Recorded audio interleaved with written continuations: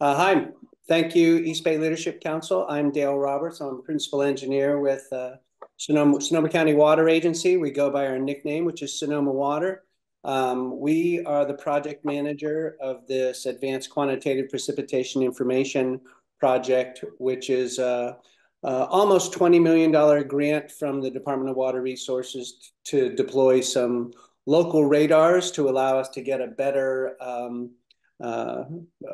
look, more of nearsighted vision with localized radars of the precipitation coming into the Bay Area. But via those atmospheric rivers that Gary was talking about, it gives us a closer look at the atmospheric rivers behavior as it hits our undulating, localized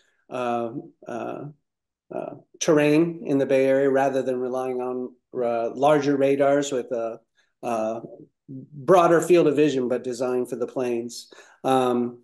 The project we expect to be done completely built out by the end of next calendar year, 2025. We're working on extension with DWR. And at that time, we're going to hand it over to John Rutz's group, which is UC San Diego's Scripps Institute of Oceanography, Center for Western Weather and Water Extremes, CW3E, you can see on the title slide there. They'll be taking over the whole system. But we also have with us Mark Boucher, who's a senior hydrologist with Contra Costa County Flood Control and Water Conservation District. Mark's been an active participant in the early deployment of some of the radars and how to use the data that the early data the system is getting as a practitioner on that front and how to use it. So they've got some great information for you. Thank you all for having us, and I will turn it over to John. And just a note, is that picture, Dale, that picture is the East Bay radar, correct? That is, yes, that is an X-band radar at Rocky Ridge, which is a peak in Las Trampas Regional Park. It's kind of at the end of Bollinger Canyon Road for some of you locals. And that's looking roughly to the southwest direction. And it's been in operation about a year, and we'll hear some more about some of the data it's collecting. Thanks, Dale. Yeah, thank you, Dale. So thanks for the nice introduction, and thank you, Meg, and others who have helped to organize this. My name's John Rutz. As Dale said, I'm from CW3E and NOAA and the National Weather Service previously. And as everyone knows, NOAA stands for the National Organization for the Advancement of Acronyms. So I'll try to keep it at a minimum today, but any acronyms that are in there, I'll try to make sure I explain really well, because we do tend to throw a lot of them around. I'm a meteorologist by training. I've been program manager for AQPI at the center for about a year and a half now. This is just a slide showing a myriad of agencies that are partners and supporters in some way to the program. There are even others beyond this. These are some of the bigger ones, just to highlight that this is a very sort of big tent multi-project partnership. So what is the AQPI system? It's a rainfall observation and forecast system developed specifically for the greater San Francisco Bay Area. And I'm going to talk on the next few slides why it's specific to the Bay Area. But really, it provides enhanced radar observations and a number of other products, forecast tools, and a decision support framework for partners in the area. As Dale mentioned, it did begin with a $20 million grant from California Department of Water Resources. This was back in 2016. The Local Partner Agency Committee, or the LPAC, there's one acronym as we call it, they provide a lot of support and advocacy for AQPI. So we're very, very thankful to them for everything that they do. And the administration of this program, as Dale also mentioned, is going to be passing from Sonoma Water to CW3E over the next year or so. In terms of the size of the program, right now our ongoing funding is about $1.9 million a year. $1 million of that is from the state through DWR, and the other $0.9 comes from federal sources. So both of these investments allow us to operate, maintain the system, and leverage the existing grant. When the grant expires, and it will expire, we're currently in the process of pursuing this no-cost extension for radar installs. When it expires, there will be a little bit of a gap in terms of operation and maintenance of the system. So why is it needed? In short, when heavy rain impacts the Bay Area, decision makers need accurate weather information to act. And so this radar system complements the existing network by addressing some of the, let's say, limitations within that system. And they're limitations because the existing network was really designed for severe weather over the plains. It's designed to look high into supercell thunderstorms and identify hail and identify tornadic signatures and big rain formation that's occurring very high in the atmosphere. In the Bay Area, when atmospheric rivers hit, oftentimes the heaviest precipitation is being generated at 5,000 feet or so. So a lot of those traditional radar beams look right over the heaviest precipitation. Similarly, if you look at this little bright side of the schematic, sometimes the radar is actually blocked by the hills and the variable topography of the Bay Area. So you don't get as good of a view of the storm as you'd like to. So what AQPI does is strategically place these X-band radars, which we're going to talk about on the next slide, and a C-band radar as well, strategically place these in sort of locations where they can really get an accurate picture of what rainfall is falling, particularly in those densely populated, more urban areas. A much better view than traditional radar. So I'm going to talk about 3 types of radar here, and I'm not going to get like really into the weeds, but I want to highlight the differences because it's important to understand why AQPI is needed. This is the S-band or NEXRAD radar. This is the traditional Weather Service radar. It's what you see if you pull up some kind of radar app on your phone. As you can see, it's very large. It's like 5 to 6 stories tall, and it can see a very long way.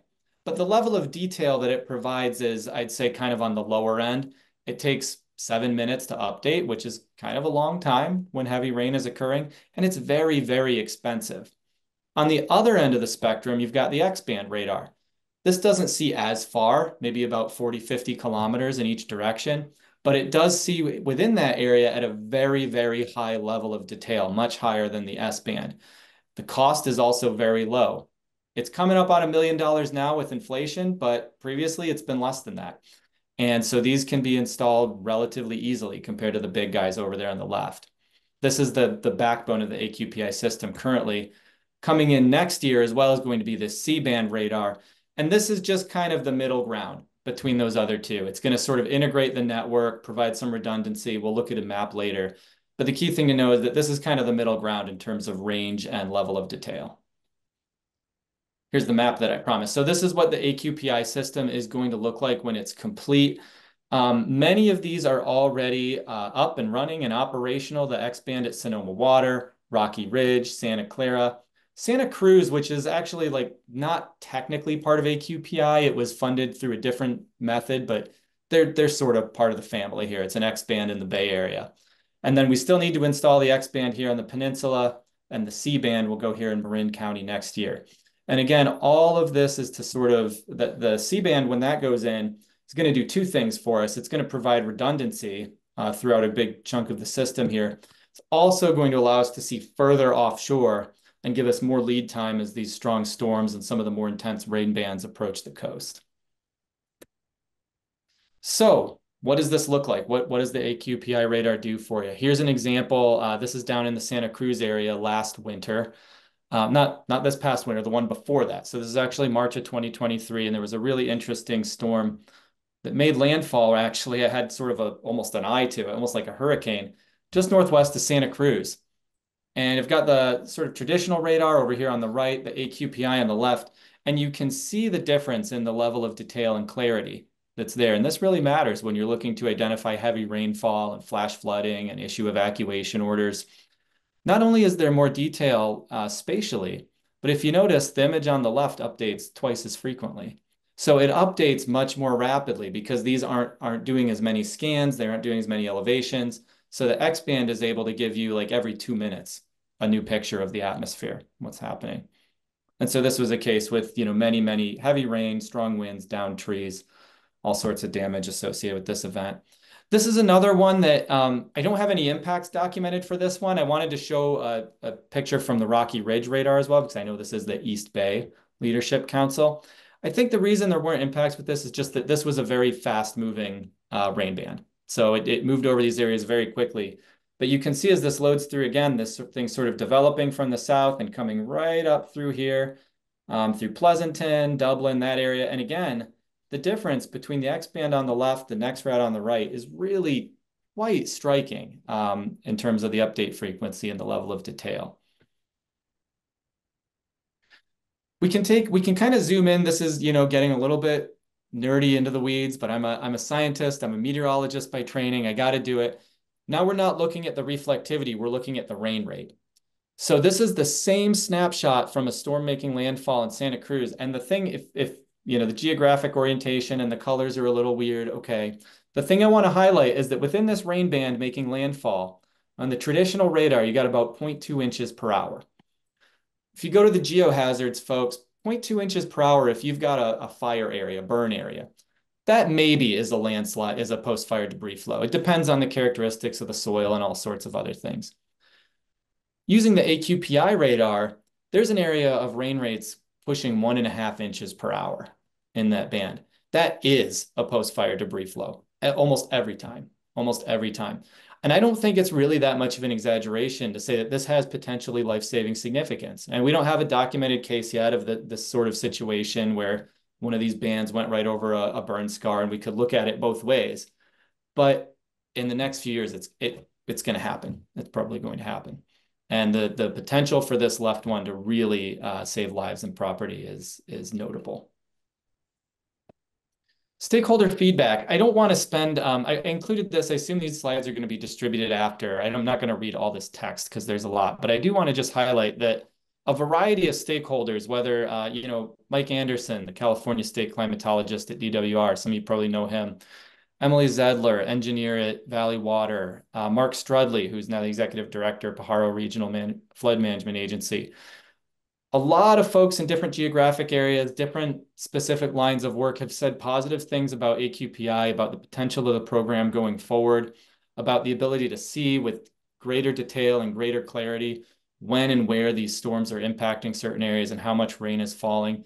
And frankly, just redundancy. Again, during that 2022-2023 winter, the Weather Service radar went down for about a week, and they were really relying quite heavily on the local AQPI radars to fill in those gaps and help with their assessments. Also a part of the system is this thing developed by the USGS, COSMOS, or the Coastal Storm Modeling System. Takes into account a variety of atmospheric and oceanic inputs to essentially produce a water level forecast. So for some of the agencies in the Bay Area that are concerned with coastal inundation, of course, there's concerns related to climate change, both what that's just doing to sea level and also what that's doing to raise the intensity of storms. This is a really valuable tool for getting a handle on what the water level is likely to be under different situations, different forecast situations in the Bay Area. And this is one of the tools in the toolbox, if you will, for AQPI. We talk a lot about the radars. It's more than just radars. It's this whole sea to sky observation platform. We also have what's called a radar nowcast. We partner strongly with collaborators at Colorado State.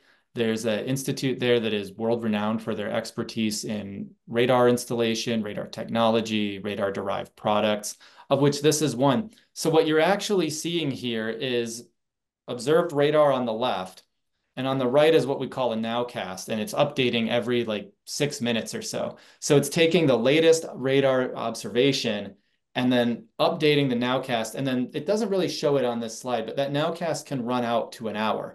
It only runs out about 6 minutes here, and then it updates. So it's not ideal. I need to get a version from them that shows the whole hour.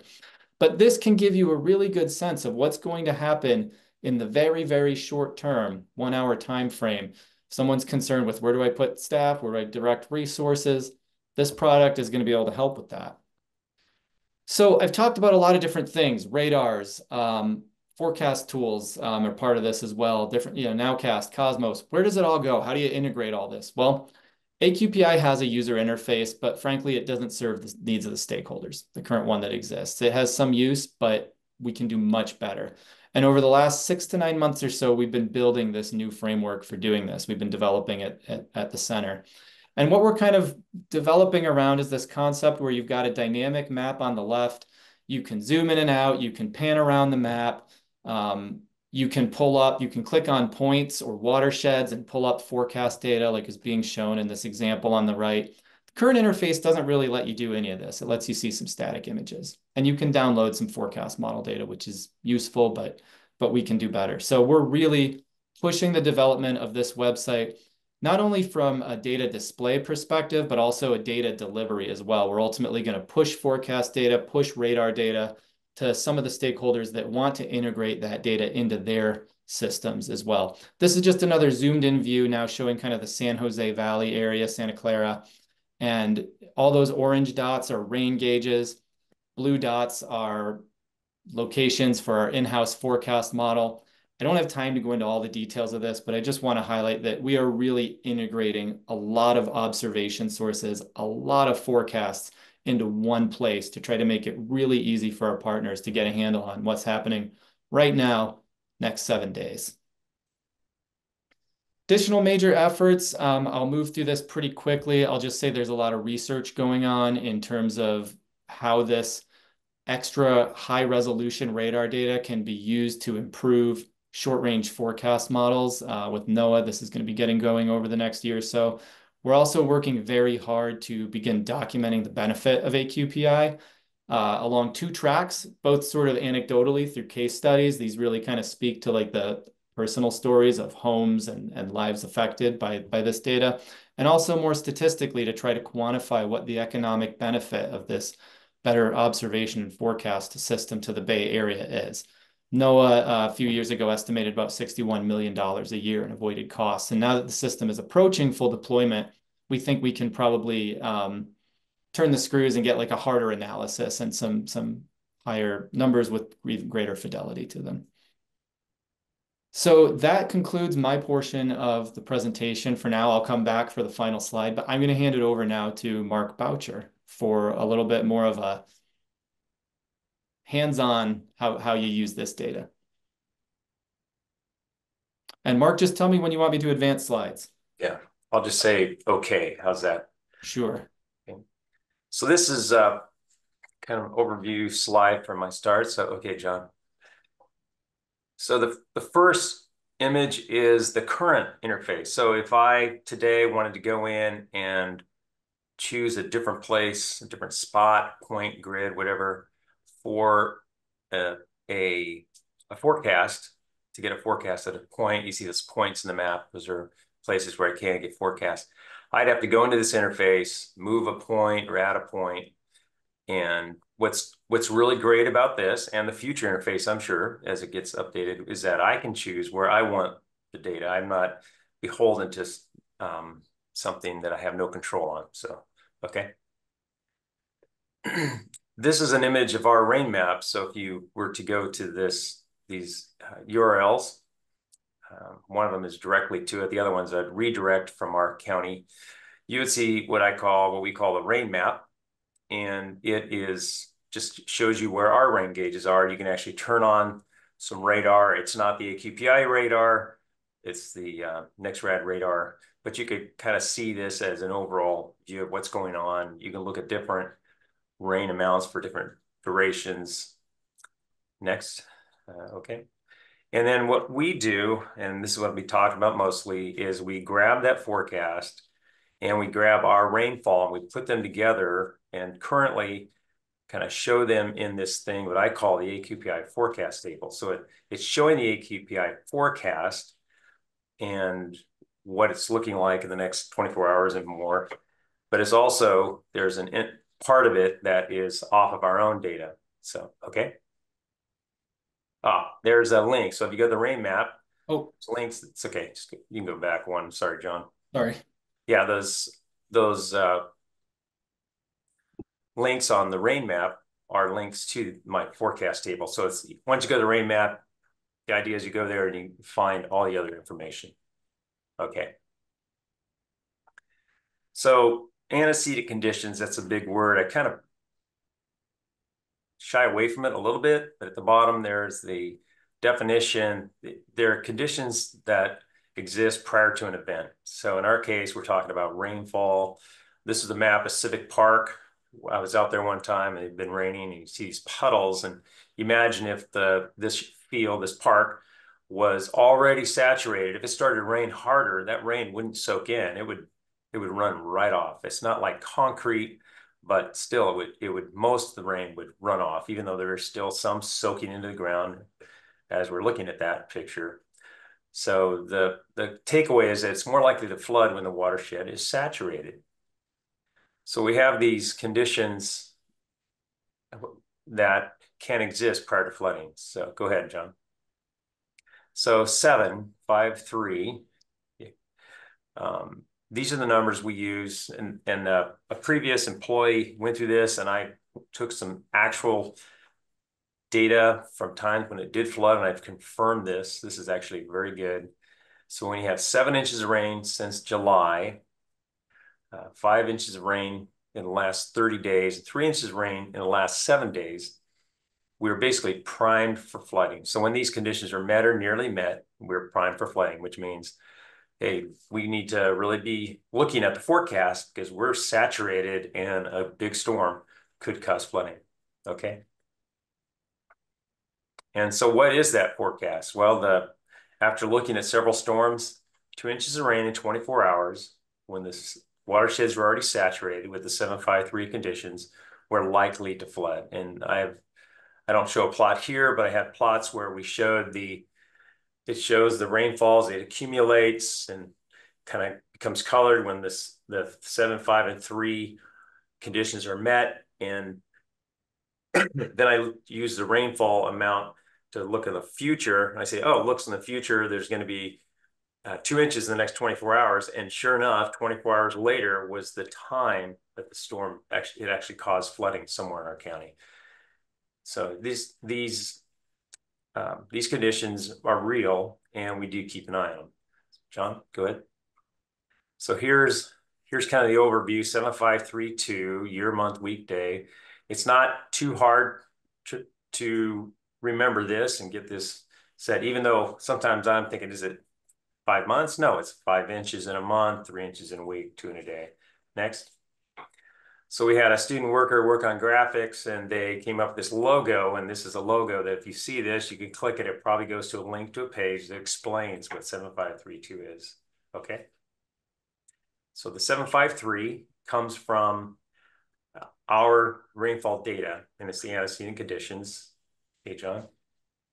And the 2-inch comes from AQPI forecast data, and the forecast data currently comes from this high resolution rapid refresh model that goes out about 18 hours or so.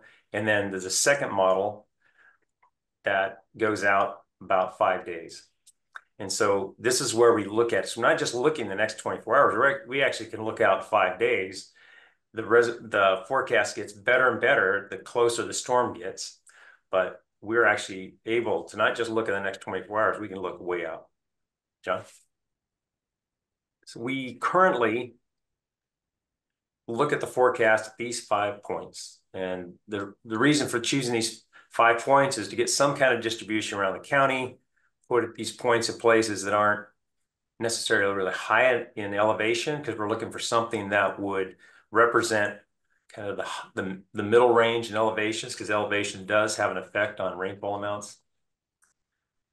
And partly because it's the complexity. If I had that many more points, what I'm currently doing is bringing the data into a spreadsheet, doing some manipulation and trying to display it. And if you started looking at 10 points, just multiplies the effort in the future. And actually, really recently, trying to use some programming to do a lot of the processing and then bring it into a spreadsheet, or maybe even better, get some programmers to actually put it in a website where some of that background calculations go very fast.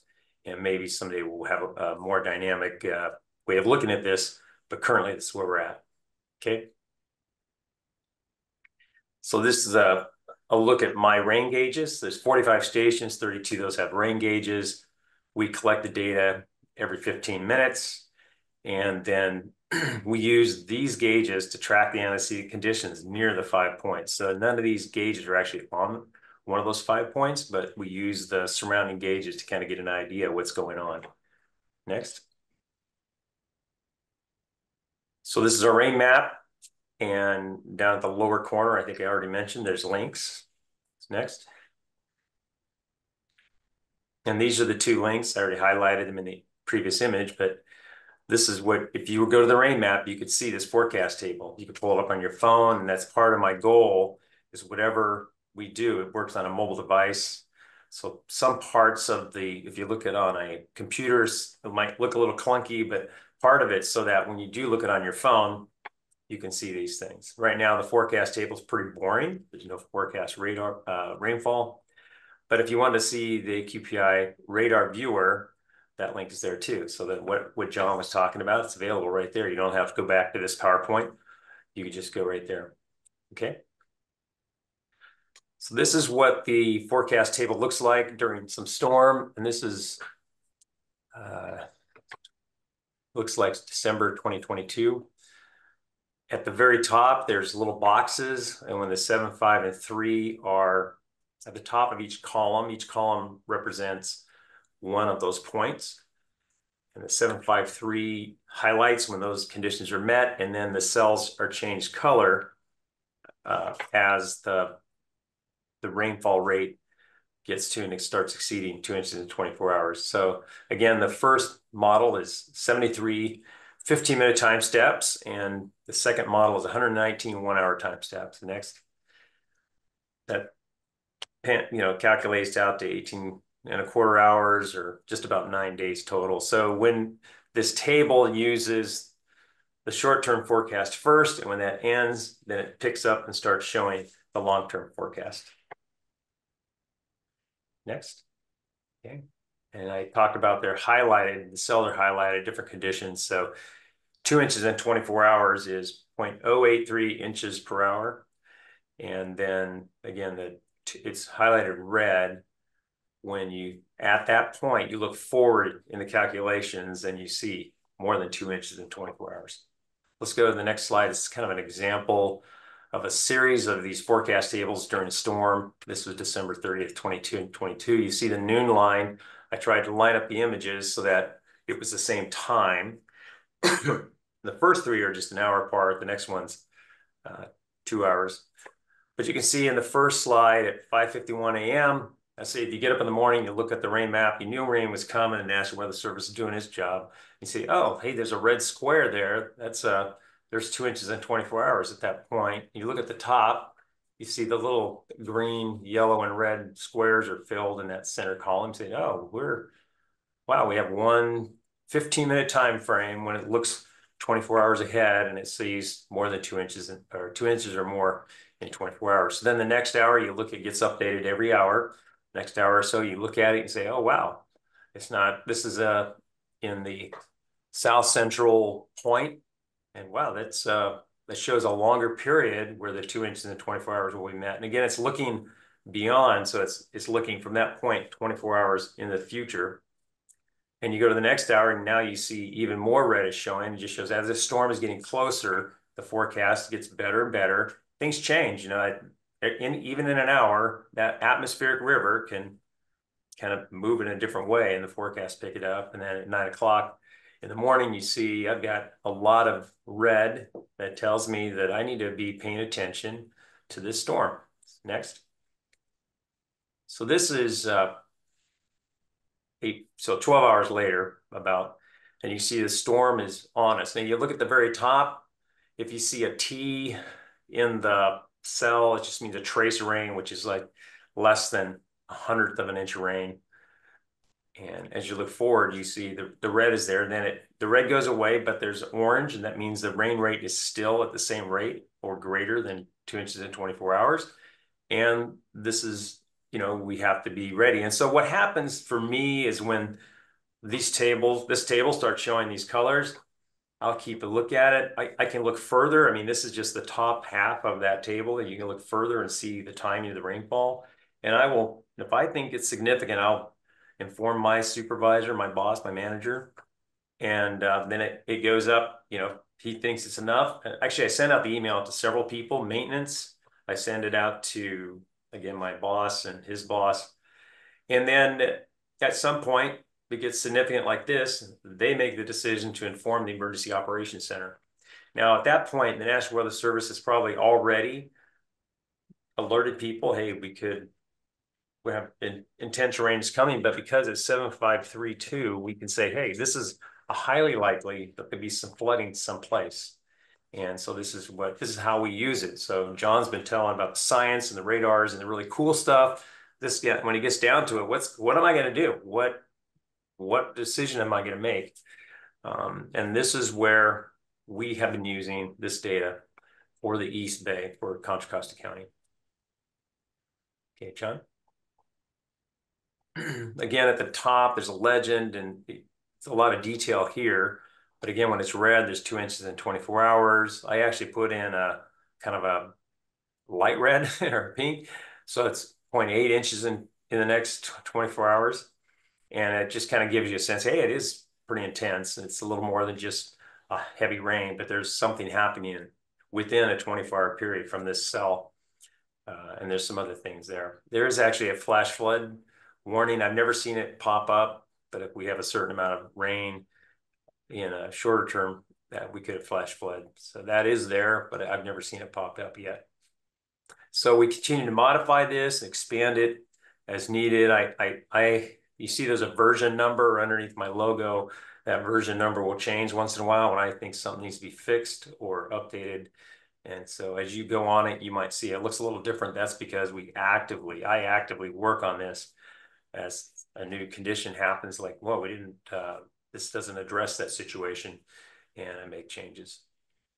Next. Down at the bottom, there's the map that shows you the 5 points. And on the map, it actually shows, when you get 2 inches, 24 hours, a little red box will pop up. And actually the box turns red. And then on the right, there's this, my old boss called it the floodometer. It's kind of like if you go to the mountains and you see the fire danger, that's what this is for. It's kind of like, well, what's the rain danger level today? And as we go through the storm, you can see in this case, the 7 was met, the 5 was met, 3 was met, and we're pushing the 2 inch. And when that purple part of it goes all the way to the bottom, you know that 2 inches is met, and we're in the 7532 conditions. There have been a couple times when everything's met and the purple slice moves down below the horizontal, and okay, we're there. Next. Go down below that, there's actually some graphs that gives you a timing of the storm. The top one is intensity. And because intensity knows no time step, you can take the amount of rain divided by the time step and you have an intensity. If you just did amount of rainfall, so the amount of rainfall that falls within an hour could be quite a bit compared to how much falls within a 15 minutes time step.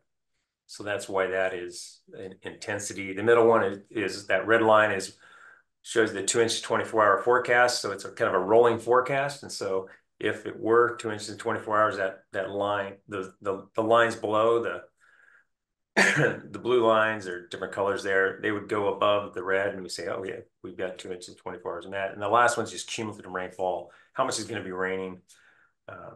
And then you see the vertical blue line is kind of the difference between the point where it changes from a quarter-hour time steps to 1 hour time steps. And if you want to see the data, there's links at the bottom. You just go and you can look at the data yourself. There's the links down below. I think there's some of the labels. As I was putting this together, realized some things were inaccurate. I need to look at that and make some updates, and I will. Next. I think I'd turn it back to John to do some summary. John, could I ask Mark a question? Yes, Ann. Mark, for the sake of the non-technical people here like me, yes. Do you have an example? I know you've talked about it before, some of the actual situations, an example of the situations you go through. I remember you telling us about like a creek washout, it washed out a road. I'm understanding your models and how you're trying to figure out what's going to happen when. But could you give an example of how AQPI might have worked for you in one of those kind of catastrophic flood examples? I think that would help ground what you're talking about here, at least for me. Yeah. If there's time, we did have a Alhambra Valley Road washout. You may remember that. there was a culvert there that had a history of having problems. In that story, to try to make it brief, the maintenance guys were out there dealing with the slides of the dirt from the road embankment slides off and gets on the road. So they were basically cleaning up the road. It's a road crew. And they got to this culvert and they, well, I guess the supervisor moved ahead of them, kind of seeing what else they need to work on and whether there's something more important to work on, and kind of bring some crews up. And about that time, a woman was going, I guess, northbound, or I guess it's eastbound. She was going eastbound. She crossed over the culvert, kind of like a bridge, but it's a culvert instead of a bridge. And she had gone a ways and she realized she had forgotten something, and she turned around and she's coming back. And on the way back, the supervisor was standing near that and he started hearing noises and couldn't see much because it was dark and rainy. And that culvert washed out. And he was able to put up barricades, and this woman came back, had just left home, crossed this, had come back, and there were barricades up, and there's no AQPI forecast involved, but she's really fortunate because in the dark, rainy, just driving a very well-known road to her, she probably could have just driven right off and probably lost her life. But that whole culvert washed downstream, it was out, and then now it's replaced by a bridge. Actually, some fish passage elements made it easier to get the permits. But we did do a case study on that, and they were trying to figure out, if we had AQPI, and this was a point in the models, what could have happened? How could have AQPI worked? And they found that it could have been some earlier warnings that this culvert, not that it would wash out, but that it would have high flows. So there's things that I envision AQPI working from. So right now we're just using the forecasts that exist. Once the radars start playing into the forecast more, that's going to give us better definition, the nowcast that John talked about. And then I have the visions of taking these forecasts and putting them into hydrology models that we could look at different points, key points like that crossing, points where flooding could happen, like downtown Martinez can flood, and actually trying to produce a forecast model that goes to flow, so we can say, look, this storm right now in the forecast, it looks like it would exceed some capacity of these creeks or channels. And so there is some practical use of this in the future. It just takes time to understand the data, how to get it into a model to run. And this is happening. Santa Clara Valley Water District, I believe, is using these forecasts a little more. They're a little ahead of me in actually transferring the data from a forecast into a rainfall runoff and then a flow model for their system. So they have a few more staff than I have. That's part of it. So is that what you were talking about, Ann? Thanks, Mark. Yeah. And maybe others will have questions after John does the summary. Thank you. Sure. Thanks, Mark. I'll go through this pretty quick. So AQPI is a federal, state, and local partnership that's driven by stakeholder needs. I think that's really important. We're really not just some ivory tower trying to crank something out there and hope people use it. We have users group meetings quarterly, and I'm listening to hear what people say. Contra Costa County is one example. I'd say Mark is, he's the original power user of the AQPI data with his using it to help drive the 7532 flood system and protocol that he's got going there. So that's a real sort of exemplar of how the forecast data associated with AQPI can be used. We are building this new user interface with more robust decision support via both data display and delivery. I think that as this continues to roll out beginning like really this fall and through next winter, I think folks are really going to be impressed with what that offers. And now here, my brief sales pitch is just that more funding will be needed soon for the system. Our current O&M cost is about 2.3 million, and our current funding is about 1.9. This is workable right now because we're still leveraging the original $20 million grant from California Department of Water Resources, and that pays for a lot of the radar O&M, frankly. But once that process of installing the last couple radars is finalized, we'll have to fill that gap.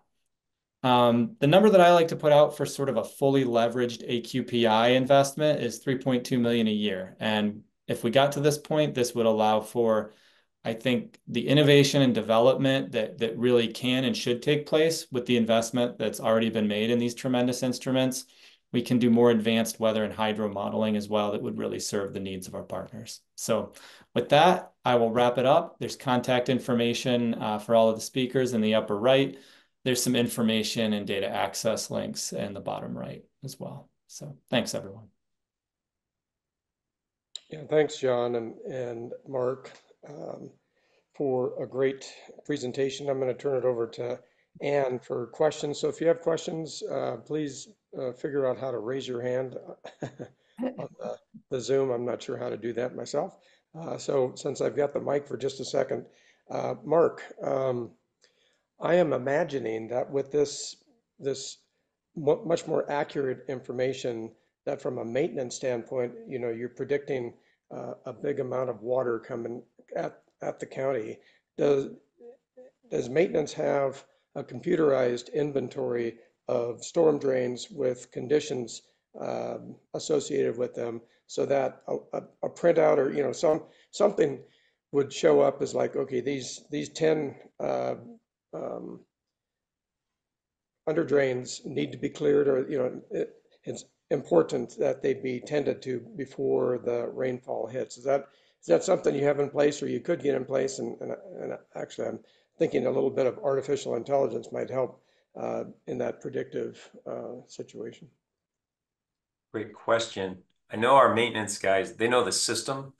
And when storms come, there's certain culverts and bridges that have capacity issues, and a lot of it has to do with the debris up in the watershed that might flush down, especially some of the earlier big storms when that debris has been sitting there all summer just waiting to be washed down. But I don't think we have something like you're saying where we know the capacity and a certain level of storm would say, oh, we need to get out there and make sure we fix these. I know they go out pre-season. They go routinely, they check, especially the places that are critical, and they do due diligence like that. I think what I would love to do would be to figure out a way to get these forecasts into a model, show that it works, show that it's easy, and then get the staff to be able to set up forecast points, basically, and then basically your model can run multiple locations at the same time, download the data, convert it to the right format to suck it into a model, run the model, and then say, okay, this hour, what points are critical? And then go through and make sure we understand the capacity, like you're saying, of these points. So I think there's a lot to do. And I think when AQPI started, I was involved in some of the early, talks about even before we got the funding from the state. And the idea was that once this data becomes available, people will find out ways to use it. And even though it's public agencies right now, there's going to be a point where the data is somewhat publicly available, and some Silicon Valley whiz kid could grab it and create an app that pulls it in and it does way more than we could, because that's what they do every day. And maybe they sell the app for 99 cents and they become the next millionaire. But it'd be great if that could happen, that innovation, kind of a cloud source type innovation could happen. Yeah. So you pull it up, and if you need to take your umbrella as you go out to the car to grab the groceries, that type of thing. I don't know. That's kind of far-fetched, but yeah, this data could be very useful in many ways that people in our industry, John, and my industry, don't even imagine. So I think that's one of those things we're hoping that will happen through this. Good, thanks. Chris, I think you have a question. Yes, I think for John, I believe it. So it's data driven. So where are the servers located that's quenching all this, and are they expandable so that you can take on data from? I'm sure there's some amateur, meteorologists out there who have their own radar at their houses. So is it expandable to where you can take public data? Currently, I would say no. So the way that this has worked, so Colorado State is where all of the radar data is transmitted from the radars. It goes to Colorado State. They have a set of servers that they inherited from NOAA. And these servers are sort of tied to the existing user interface. And the existing user interface, part of the reason we're completely building it from scratch is that it's a black box of precompiled code. So that's a sort of technical way of saying you can't modify it. You can't make the changes you want to make. So it is kind of the existing system that it is. You can rebuild from scratch. Now, we did at the center here in San Diego, we did just buy a brand new server for AQPI, a much more sort of high-powered system than it's currently using for that other user interface. So the horsepower is there. The challenge, I suppose, would be, working within the university IT security framework to allow for, I imagine it's not a very simple process to allow for anybody's radar data to come in. Now, once you crack that nut, so to speak, presumably there's not I don't think the challenge is technical. I think it's more of an IT and security type of question. Does that sort of get towards answering your question, Chris? Yeah. Yeah. And I will just say, one of the funny things is, so right now the data flows to Colorado State because they installed all the radars. Then it flows to us at Scripps. We've talked about, at some point, do we just get the data at Scripps from the radars directly? But it is a lot of the water agencies, Colorado State has told us, just be prepared for, it takes a couple months to get through the necessary firewalls to set up those data feeds and that sort of thing. So it's a longer term thing that we're going to do. Mm-hmm. Bob, you had your hand up? Yes, a couple questions and then a comment. So Mark, fascinating job you've got, but the dynamics of those red bars is not, it happens when it happens and not during a workday. So who's watching that at midnight? Are you up on every night watching those red bars appear and acting? So is it that dependent? So that's number one. Number two is, it strikes me that what is the connection then to the news broadcasting industry in the Bay Area? Every TV channel has their weather forecaster. And how is that information provided? And then after you answer those questions, I have another comment to make. Good questions, Bob. In terms of the nighttime, the table that you saw on my screen only goes out so far, but the forecast goes out 5 days. So, Bob, if there was a storm that 5 days out raised its ugly head, and we said, "Wow, this is significant," and it tells us what time of day, the forecast, when it's coming. So I imagine that if the storm was that intense, and as it kept coming, it maybe got more intense. My experience is sometimes they come in pretty intense and they kind of die off. But if it was more intense, we have the Emergency Operations Center across the street from me, and I'm giving them this kind of information is available to them. And every year I kind of give them, before the flood season, we have conversations about what this means. And I think that I could be, let's say it's Friday afternoon, we've got a storm that's coming in, it's going to hit Saturday night. So Friday afternoon, I would probably, even if I'm home, I have Fridays off every other Friday, I would have my laptop at home looking at this and sending out an email to say, the storm is still there, still coming. Could be midnight Saturday, and the EOC is open 24/7 during those emergencies. So, and in terms of the news, they are in contact with the National Weather Service, and in the Emergency Operations Center, they've got this big wall of TVs, and they're watching the news. They're watching from the National Weather Service. They're watching the forecasts. And so I think to that, my table is just one thing for us, specifically for Contra Costa, to give us a real heads up. Hey, warning, you know, all the lights are red or green or whatever, and the storm is coming, the forecasts say it. Then that means our crews will be on call. There might be some guys that are doing overtime all night long just to be on call to make sure to clear a road or block a road that floods. So yeah, it's not like that table is the only voice that speaks.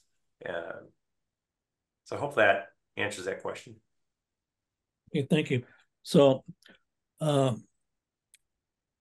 you made the, I guess, John, you made the pitch about funding. So that's something that maybe we can help with in a way of offering our support if this group agrees. Just need to know where the request should be directed towards for our support. And so that's my proposal, Gary, is that this task force offer to support the additional funding requests or needs for a very innovative concept that has a lot of benefit beyond what we've even heard about today. Bob, let me just, I want to, first of all, thank you for that very kind offer of support there. I wanted to make sure I jump back and answer your other question too, because you asked the one about the weather broadcast and the local news. It's actually a great point. I wrote a note down to myself. This program from the very beginning has been really focused around partners in water and wastewater management. And they've been sort of the major drivers and some of the major users of the data. And I think that'll continue. Of course, we've had discussions about what other groups we should reach out to in the near future, what other communities and industries. Obviously, emergency management is one, transportation. And for a lot of these sort of industry or other sectors, we've been holding off because we want to spin up the decision support tools to a more robust level where they can use them, where it's actionable information. The weather broadcast, the weather forecaster, you know, on the news broadcast, I'm surprised this actually has never come up. And it's a very interesting idea because they don't really need any add-ons. They just need the raw radar data. And it would be, you know, I think this is something I need to consult with a few other, you know, trusted advisors and that sort of thing on, but it's a very novel idea to start thinking about whether we find a way to make that data available to them and offer some information or training about it. Yeah, so thank you.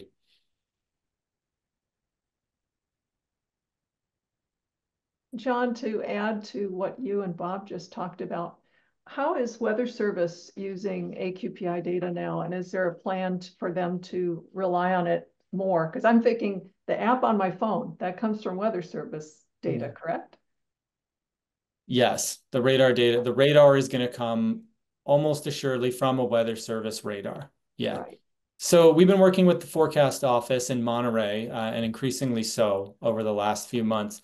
There's a couple of ways that we are sort of starting to test making the AQPI data available to them within their native, let's call it forecast system framework. The Weather Service has a thing. It's called AWIPS. It's another acronym. I won't talk about what it is. It's essentially software in which they edit the forecast and issue watches and warnings and advisories. And so the traditional radar data flows into that system. AQPI does not right now. We'd like to sort of eventually break that open and have the AQPI data flow into them. And so Monterey is sort of going to be our local test for doing this. And I think it's going to begin with just sending them a few files and seeing if they can load them into the system and work out the technical details from there. But this is definitely something that we're working on a greater integration there. Thanks, John. One other question. Isn't there applicability for other areas down the coast of California? And Dale, you know, pipe in here.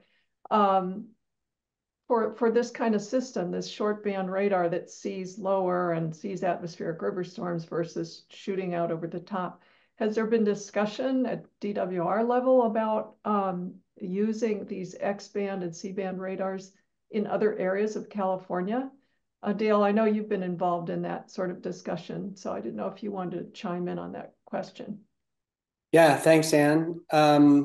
We have been in discussions with Department of Water Resources, in particular, Mike Anderson basically calls this project a pilot. He sees this as a demonstration of what such a precipitation detection and forecasting system can do. It's a good place to start, and we can build upon it. And then he's mentioned deploying it elsewhere, like LA or San Diego counties in particular, those areas that see the characteristics of atmospheric rivers coming in and the concentrated bands of atmospheric rivers that aren't really, can hit anywhere, even as Mark was saying, they can change in a few hours where they hit. We think it's going to hit Monterey, but it hits Santa Cruz or it hits San Francisco or something like that. At least that's in our area.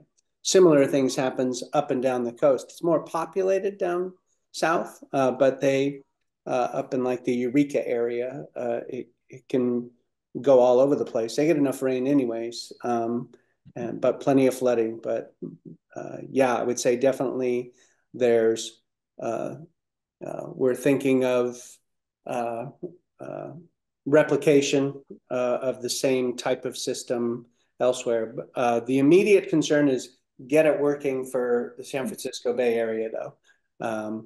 And I think as John talked about the different types of radars, that C-band, the one in the middle, that's sort of the middle ground that can see further off the coast, I think that's going to inform our precipitation monitoring and our precipitation forecasting much better. So we're really excited about once that data gets into the system and we're able to leverage the full AQPI radar deployment and put it to better use with existing radars and new radars. And I think we're going to have an explosion of new information. So we're not going to, we don't want to start replicating it yet until we can prove the victories we anticipate achieving. Dale, you want to talk about HERO a little, just briefly, just the multi-use aspects of this? Yeah, so Mark mentioned FERO, which stands for another acronym. NOAA's not alone in coming up with acronyms. The water world comes up with OMG. They come up with a lot of them. So Forecast Informed Reservoir Operation is a program we started, well, at least 10 years ago with John Center, with Marty Ralph, the head of the Center for Western Weather and Water Extremes. And it is a system that looks at, it's more of a water supply and flood control monitoring system, wherein we, instead of just following age-old, tried and true, but pretty conservative rule curves for how much water to release from reservoirs that serve as water supply and serve as flood protection infrastructure, we look at the forecast and let the more sophisticated and more developed meteorological forecasts inform the releases of the reservoirs, the water from the reservoirs. It came about when one time one of our smaller lakes, Lakes Mendocino, was at a level where above the flood protection pool, and they released a bunch of water. The Army Corps of Engineers did, as there has been proven to be effective. But then we had a stream of dry weather, and it was we didn't have much water for water supply later in the year. And we said, well, what'd you release water for? And they said, well, well, it was the water level was above the rule curve. That's what we always do. It said, but some smart Alex said, well, did you look outside? Because it was gloriously sunny. So that concept is where FERO came from, is before you release the water, let's not just look at what historically has been done, what's been conservatively laid out, which works. If you're very conservative, nothing bad will happen, but nothing awesome will happen either, like saving 10 or 20% of the water supply for the season, or for the year, I should say. So whereas these radars are more for short-term forecasting, we do see the benefit of them also informing some of the long-term water supplies for water managers around the region, especially those who rely more on local water supply than, say, snowpack or state water project type water. So Mark or John, I don't know if you want to elaborate on that.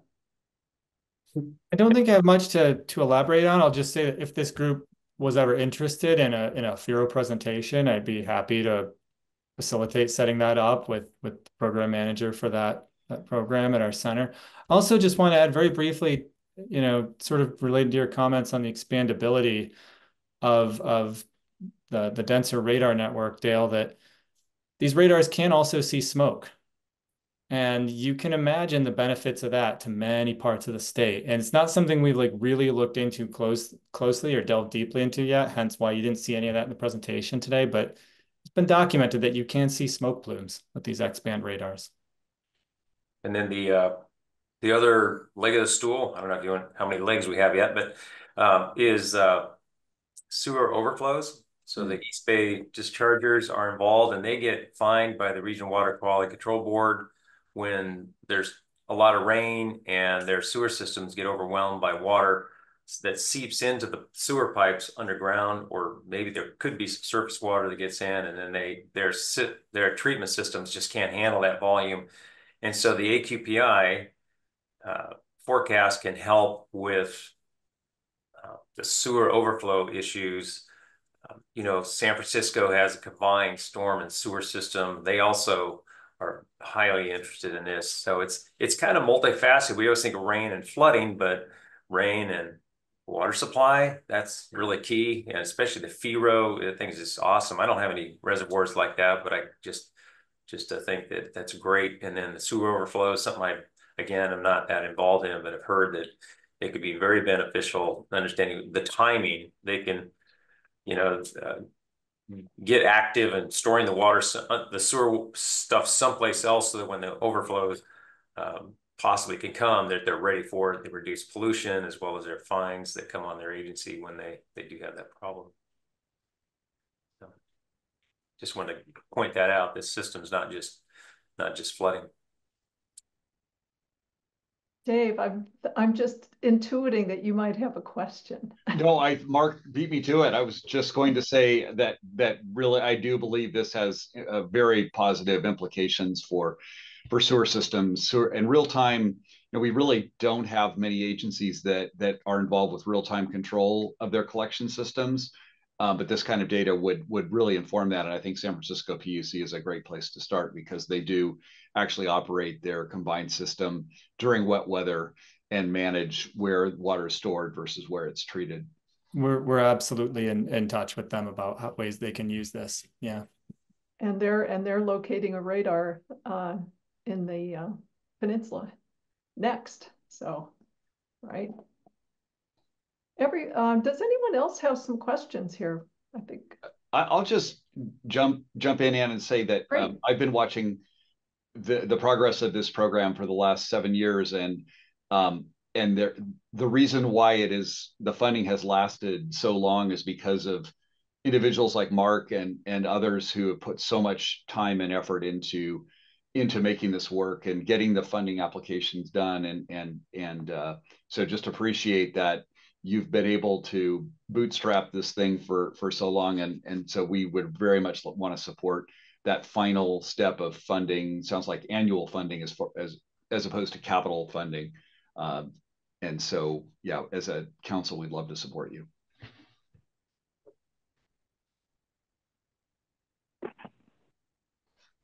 John, do you have any comment on the funding requirements being annual or capital? That's correct that it is annual. I mean, the capital expenditures are primarily taken care of by that original grant in terms of getting the system installed. It's really that ongoing operation and maintenance cost that, whether state or federal or wherever you look, it's harder to find support than that. Innovation and capital is relatively easy. Operation and maintenance is hard. Dale, I just had a question for you. You know, your radar is the first one in the system. And so you've probably been getting data longer than any agency in the AQPI Bay Area system. Do you have any examples from Sonoma's standpoint? Faro is obviously a big one, but in your local area during these storms that we've had over the last, 5-7 years? I would say we're not as sophisticated as Mark Boucher is and as Emily down at Valley Water. We're trying, we have some good images of some local watersheds that have seen, and we can identify the locations and timing of heavy precipitation and how that translated to resultant stream flows and flooding during the atmospheric rivers. But as far as making it more actionable, I'm going to have to confess we haven't deployed it as well as we would like to yet. John Rutz is on an AQPI tour this summer. You can get tickets on Ticketmaster. Coming by some of the areas, and we hope to have our Department of Emergency Management and some of the other cities in the area learn more about it and get them up to speed on what can be done and what others are doing with some of the data, because we're lacking in that regard. Just full confession. Oh, that's great, Dale. Thank you.